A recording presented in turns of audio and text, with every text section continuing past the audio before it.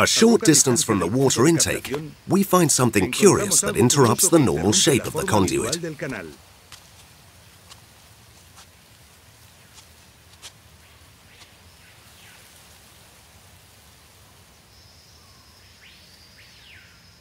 After a quick look, a modern technician would be able to see exactly what it was for.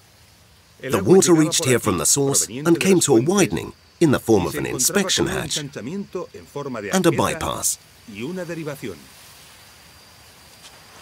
The guide marks carved in the stone show us that there were sluice gates here.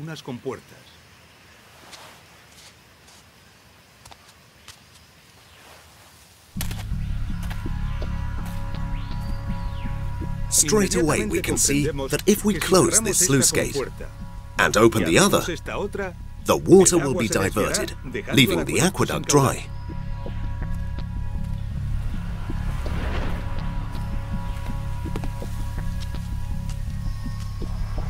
We can easily reconstruct how it worked. The sluice gates were not only used to divert all the water and leave the aqueduct dry, but also to regulate its flow by sluicing off any undesired amount. From here, the conduit continued to Nîmes, facing the challenges of the terrain.